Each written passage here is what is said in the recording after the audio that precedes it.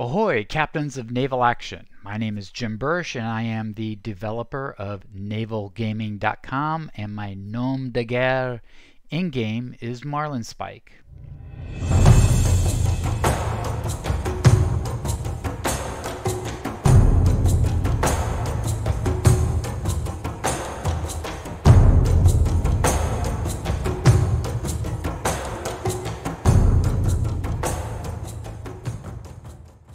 Every day when we play naval action, we're presented with a choice. Do we play on the war server or do we play on the peace server?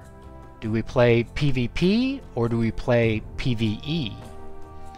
When I started this game back in 2016, I chose the war server, and pretty much I played exclusively on the war server until last year when I decided to switch to the peace server.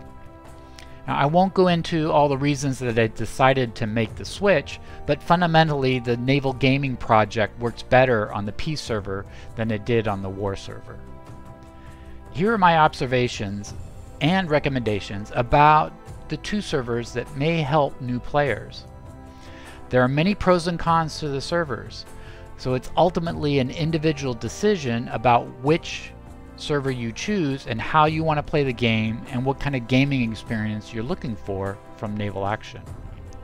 At bottom, the most significant difference between the servers is, by definition, that the war server is a hostile environment and everything is more difficult in a hostile environment.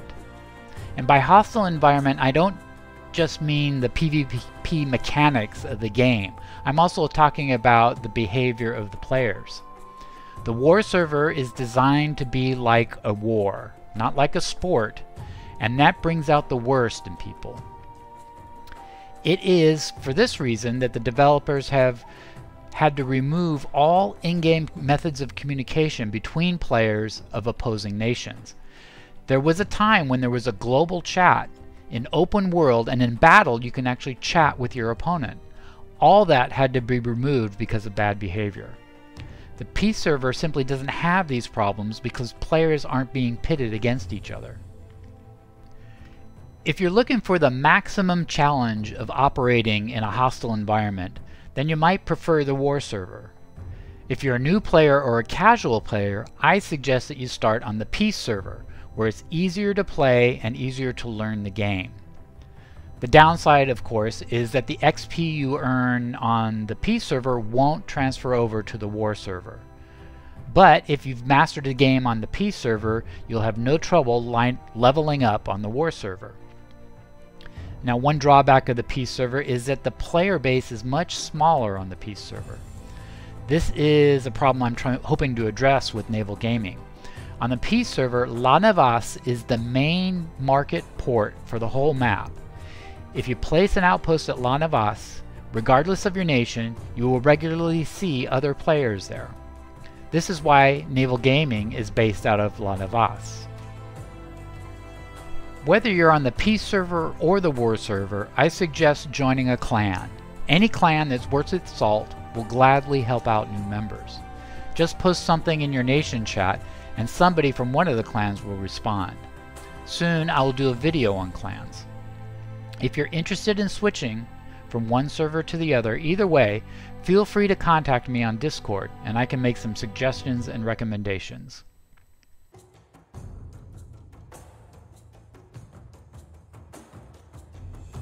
Massively multiplayer, open world naval action is more fun to play with other people.